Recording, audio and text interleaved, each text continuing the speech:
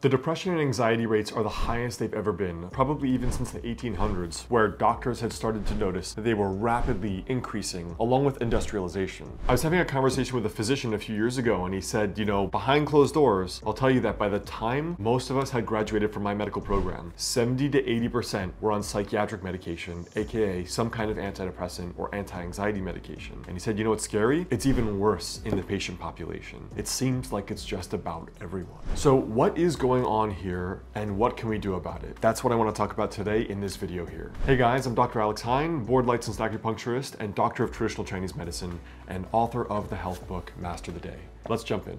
Now, some researchers have talked about anxiety and depression rates being so high today because they're viewed as diseases or illnesses of modernity. Our modern civilization is actually producing them in extreme quantities, and really just the statistical chances of having one or both have gone up to such an extreme degree that it is now a crisis and it's an epidemic. Now, one research paper here brought up something very interesting that I think is worth talking about. So this paper is called Depression as a Disease of Modernity, Explanations for Increasing Prevalence. And in it, the researchers talked about this one key point, which was that Homo sapiens are considered to be most adapted to the diverse array of hunter-gatherer lifestyles, characteristic of our past evolutionary environments, aka our environment of evolutionary adaptedness. But the discrepancy between the modern environment and the human, basically, conditions that we evolved in, serve as a theoretical foundation for understanding basically why there is so much chronic anxiety and depression today. Therefore, they are commonly called diseases of modernity. But it seems a bit weird, right? Because, for example, depression and anxiety have always existed, and in some ways you could argue it was worse externally. I remember reading the biography of Benjamin Franklin, and he talked about the majority of parents during that era, the 1800s, had 50% of their children, sometimes more, die from illness. They would catch varying kinds of fevers and viral infections going around, waterborne bacteria, and 50% or more of their children would die during that era. So you imagine, you have 8 kids, you watch 4 of them die. They die at home. They're not dying in the hospital hooked up to pain-killing medication. And then your neighbor, she has 10 kids, 5 of them die before 12.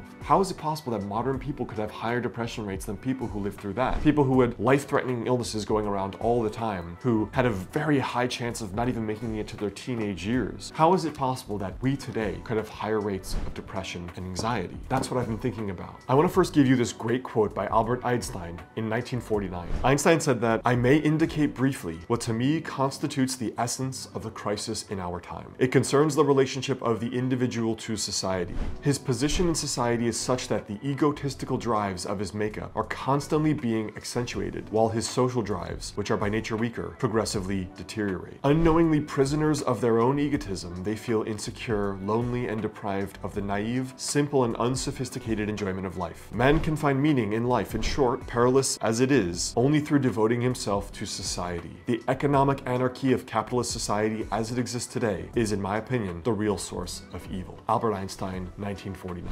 So when you look at depression and anxiety as these diseases of the modern world, what are some of the real scientific factors people bring up?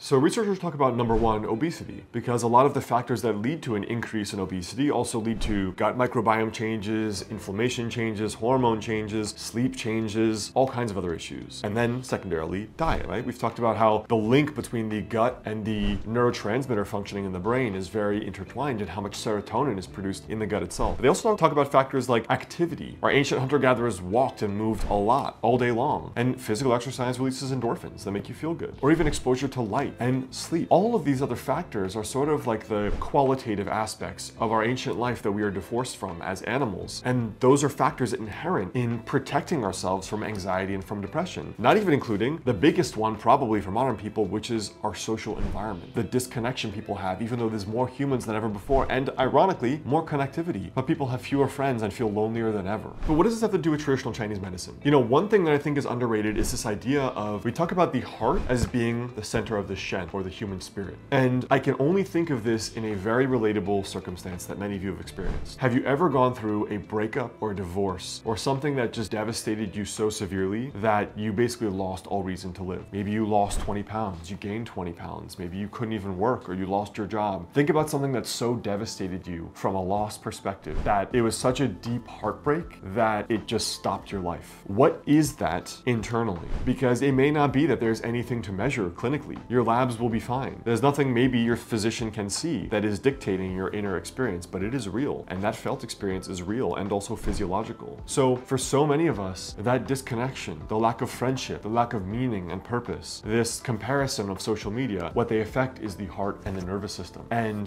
this disconnection we feel from other people manifests in disorders related to the nervous system and then therefore the physiology. So when the heart, the emperor, is unhappy, then the whole kingdom cannot be happy. Because if the emperor is not doing well, you better believe he's going to be taking it out in all those other parts of the kingdom. So I think for a lot of us, we see this heart disease in this kind of sense, in a psycho-emotional or psycho-spiritual, if I dare use that term, sort of sense that so many of us lack today. All the physical material needs are met, but the deep inner needs of our nature are those that are not being met, ironically. Whereas our ancestors had it harder than ever physically, but on an inner level, they had other aspects of their community and culture and rituals, ceremonies that kept them bonded and together. So while depression and anxiety can have many different causes for people, some are genetically more prone to them, and then medicine of some kind really helps them. Some are deeply lacking community. Some, if they fix their gut microbiome and diet, they feel much better. And others just need to work less and do more of what they love and find more friends. But these are just some of the many factors that you can use to heal. And I've also put together a free guide which has 4 other daily healing rituals that you can utilize from traditional Chinese medicine if you're struggling with anxiety or depression. So it's the link below the video, or you can just go to dralexheyne.com/free to download it. But let's get into one final story because I think this is more telling than just about anything. I was in Mexico recently and I was driving through the jungles going to a little retreat center, and I passed through this tiny little village with these broken down homes, and